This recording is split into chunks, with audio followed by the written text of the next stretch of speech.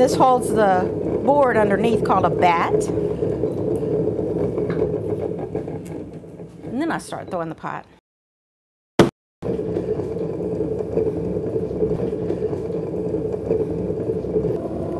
That's my thinking chair. That's the best rocking chair in the whole world. It's made by Amish people. Mennonite people in Pennsylvania.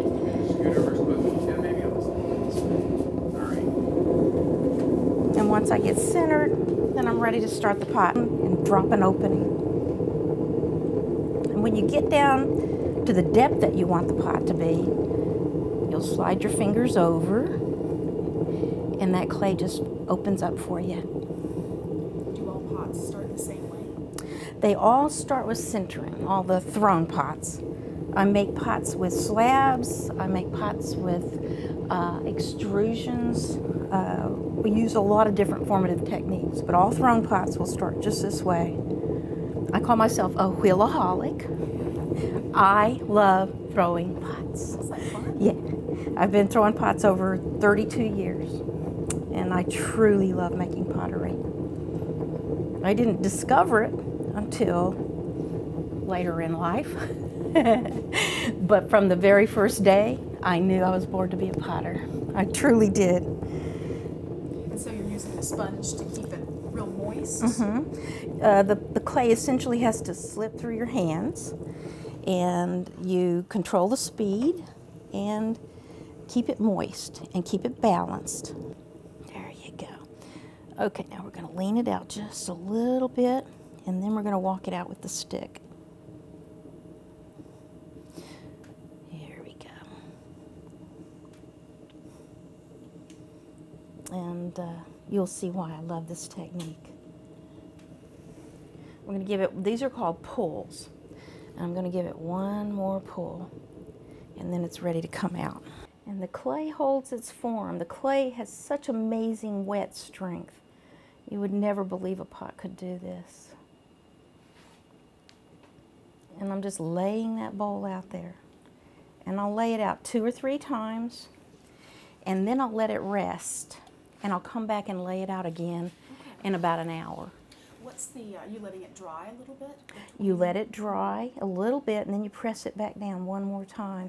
Although you don't have to do that, that keeps it just a little bit flatter and enriches the shape just a little bit more. There you go. And later I'll push that little bit up right there, or I'll incorporate it and make it part of the design. And the very last thing I do is, because you're making a pot and because your hands have touched it, and it's not something that you can buy at Walmart, I leave sort of like a little piece of Zen meditation down in the bottom of each pot. And I'll take my finger, turn the pot on, the wheel on really slow, press it down, and leave a wonderful spiral, which is a universal symbol for many, many religions. There you go. Clean it up so you don't have a sharp edge. And I won't touch that again till after the firing. That's never going to be altered. There you go. It's beautiful. Yeah.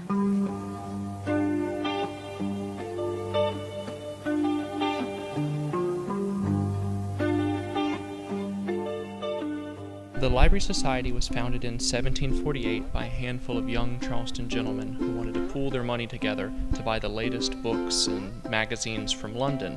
At the time it was founded, it was really the only educational institution in Charleston, and for almost 265 years we've kind of carried out that mission of being at the heart of Charleston's kind of educational and cultural life. We helped found the College of Charleston, the Charleston Museum, the South Carolina Historical Society, and today we're a circulating library as well as a historical archive.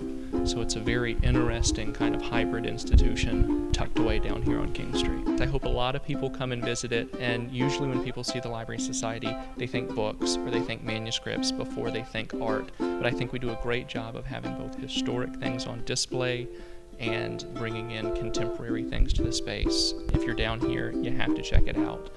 It's near a lot of galleries, so you just kind of, if you're seeing art in Charleston, add us to the list and stop by.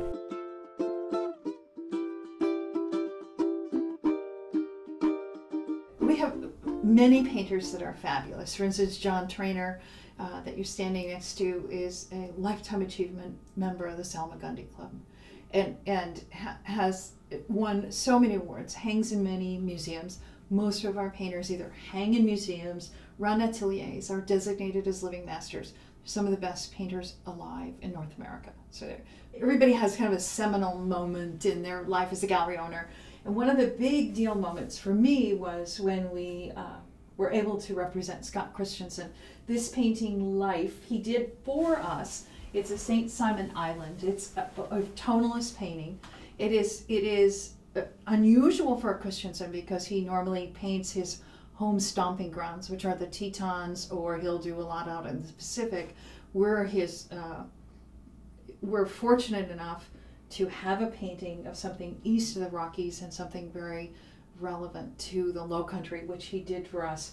It is an unbelievable painting. And so most significant works, this is right up there in absolute star land. I would say so. Yeah, he's a rock star painter. You know, there's thousands and thousands of people that follow him and take painting lessons from him, and he's just wonderful. And you said you actually had someone come in that sat here. We have a client that comes in pretty regularly and sits in the couch and cries. She loves the painting so much. Wow. Yeah, you know, I went out to Victor, Idaho, where Scott is, and watched him paint for 10 days. And it was, I'm fortunate enough I get to go stay with many of our painters, watch them paint, understand their techniques, and watching Scott paint is watching the art form at its highest level. It's really something. And on your website you have pictures from Oh, yeah, beginning you can watch to it end. being painted. And it's Yes, amazing it's what very cool. he starts with. Yeah. Looks absolutely nothing like Oh, what I he know, finishes. and looks so effortless, right? Whoa. Not. That's yeah, right. Very cool. It's exceptional.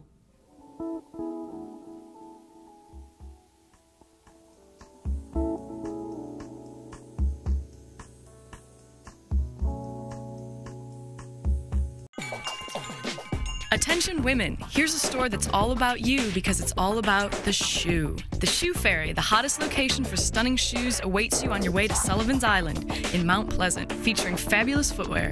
Shoes for work, for play, for every day, and with a terrific selection of bags, jewelry, and the things that women wish for. Shop today at the Shoe Ferry in the Gateway to the Beach Center by the CVS at Ben Sawyer and Rifle Range Road. The Shoe Ferry.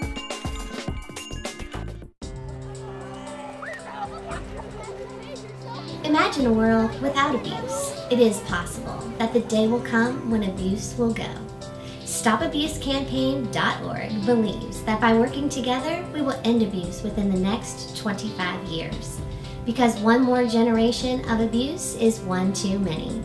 Find out how you can be a part of the solution. Go to StopAbuseCampaign.org and take the pledge.